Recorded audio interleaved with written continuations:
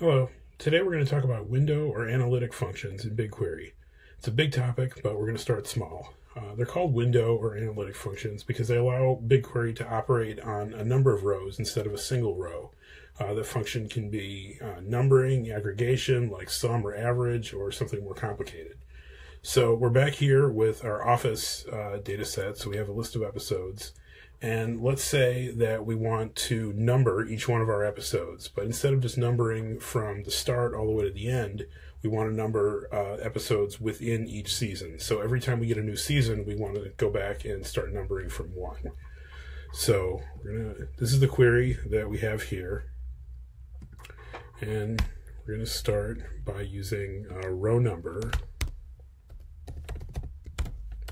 So that's the function that's going to number each row sequentially. And then we're going to use over, which is the start of the analytic function. So now we have to tell BigQuery how we want to break this big group into smaller groups. So we want to partition by season. So partition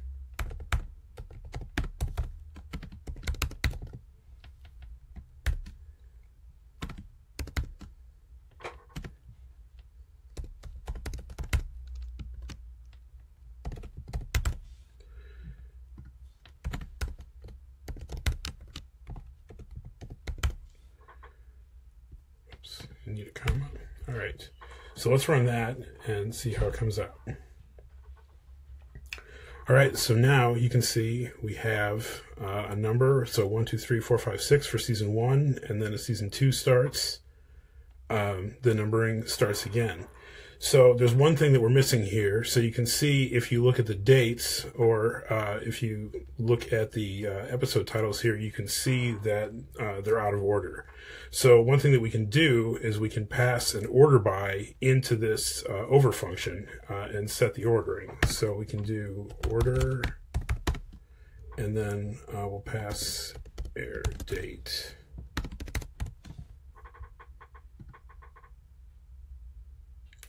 And now these dates are lined up. So we have episode number, and then they reset within the season. And our dates are in order. All right, for more on BigQuery, Data Studio, Google Analytics, and Tag Manager, please subscribe. Thank you.